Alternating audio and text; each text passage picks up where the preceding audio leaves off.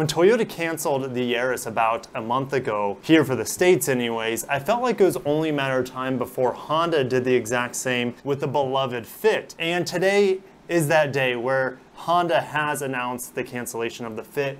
And sadly, we have a lot more news to discuss about more Honda cancellations in this video, but we'll also talk about some exciting stuff as well. It's not all doom and gloom.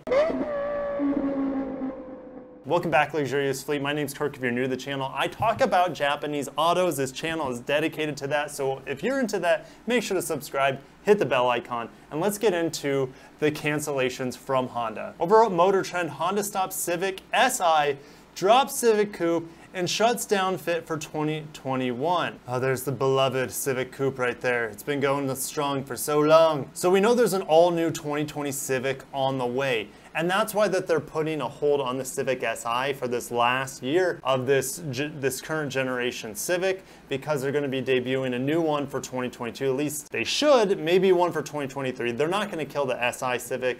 That would be complete folly on their part. But they're going to waylay it into the next generation. What about the Civic Type R? Well, we know that's going to carry over for 2021 with a few additions for that special limited edition, which I think is all sold out at this point. And just a little bit, we'll talk about the next generation Type R and the excitement around that rumored vehicle. The official word today is that the Civic Coupe will conclude production at the end of the 2020 model year. And since 2016, coupe sales have fallen from 16% to just 6% of the total sales of all Civics, where the hatchback is up to 24%. So sadly, here it is, the Honda Fit is dead in America. 2020 will be the final model year for the car known as the Jazz in other parts of the world.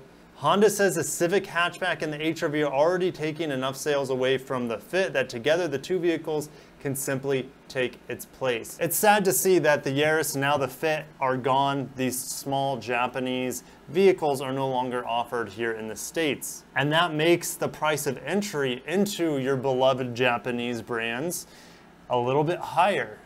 Before it was about 16, 17 grand. Now you're gonna have to jump to a Corolla if you're a Toyota person, or a Civic if you're a Honda person. That's more money for a lot of entry-level buyers. But sales don't lie.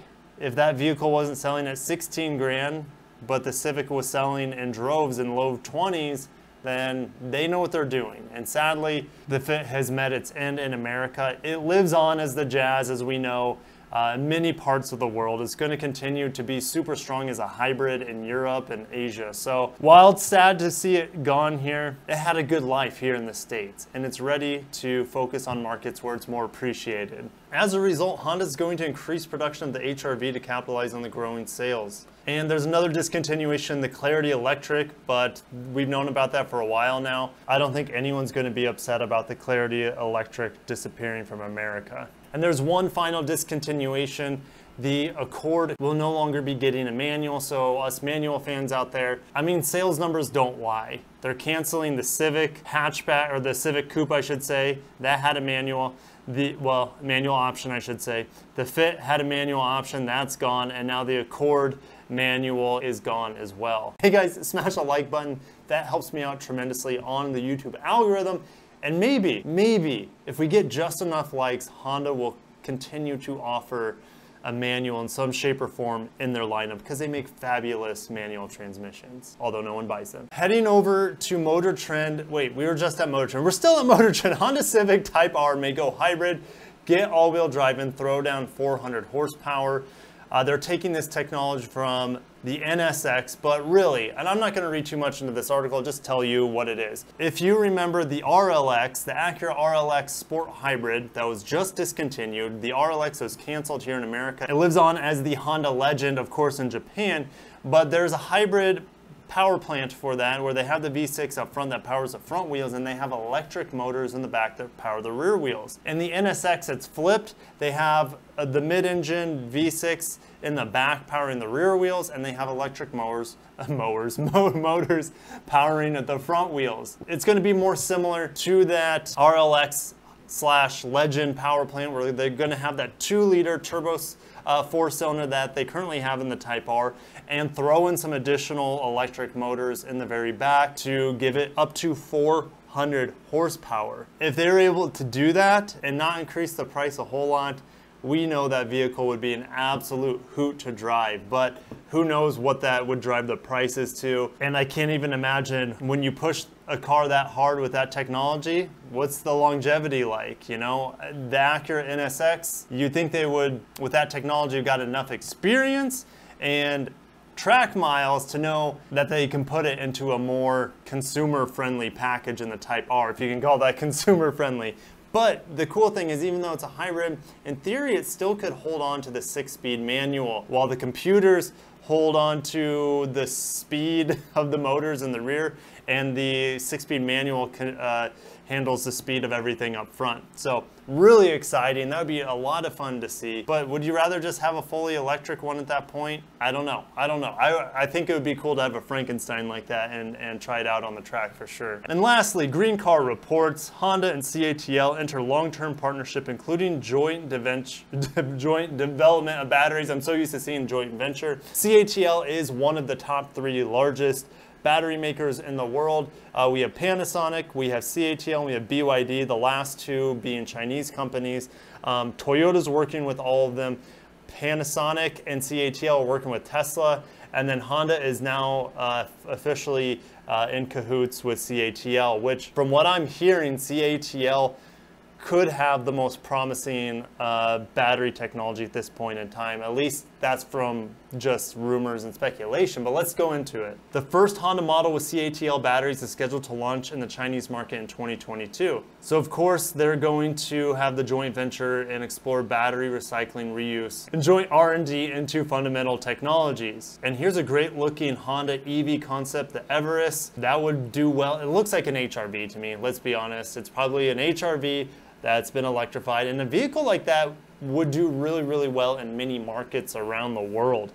I think it would compete very well with like the the CHR fully electric that you see in China, and then you're also going to see that in parts of Europe as well. And then here in the States we have the Kona electric, the Hyundai Kona electric, which would compete directly with an Everest EV. Who knows when we would see it come to market though. They mentioned Toyota like I just did, and they said they've been developing solid state batteries together. And then CATL recently made clear that it's offering a 16-year million-mile battery to all automakers, not just Tesla. That is great news. We don't, like, while it would be great for Tesla to have the most advanced battery technology, it's hard to argue that they don't already have that.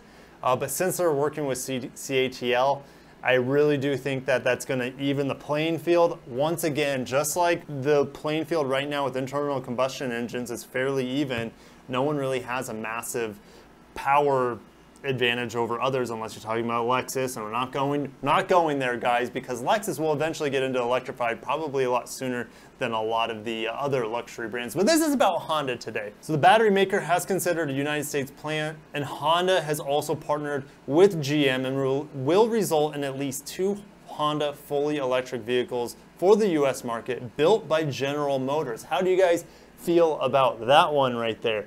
You know, I'm never a big fan of Japanese automakers rebadging their cars as something else. We've seen it, I mean, gosh, we've seen it with like what the Geo Metro before and the Suzukis and things like that. And I'm sure Honda's done it before, but it just doesn't make me feel good. I want my Honda to be a Honda, and I want my Toyota to be not a BMW or a Subaru. You guys get the picture, but that's the world we're living in. All these automakers are really struggling for profitability. They have to pool their resources together, and then working with GM. I'm sure not a lot of you guys are excited about that, but I made a video a long time ago how in the next 10 years, I think we're gonna have just a few umbrella companies in the auto industry. Volkswagen is gonna be a big one. They already are. You're gonna have Toyota, and they own much of the other Japanese automakers, and you have Honda and GM. I'm sure Ford is working with someone in there, probably like Volkswagen, who knows. And Dodge and Nissan, who knows with their alliances that aren't so strong right now. It's scary to think what they're going towards. But Honda does not sell any battery electric cars in the United States. And no, we don't get the Honda E here. The Honda E would probably only have about 120 to 150 miles in the EPA circuit. And that is a beautiful looking, tiny electric city car for Europe and parts of Asia.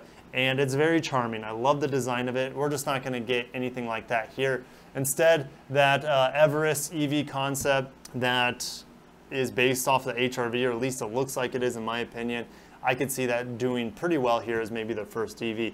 But that was a lot of news today, guys. The Fit is gone. The Honda Civic Coupe is gone. Manuals are disappearing from the market left and right. Exciting news for the Type R with the next generation. And then it's good to see Honda, even though they're behind, them at least grabbing a hold of an EV rope and securing their own battery supply. So thank you guys so much for watching. I'll catch you guys in the comments like always. And yeah, and the next video too. Take care of yourselves. Peace out.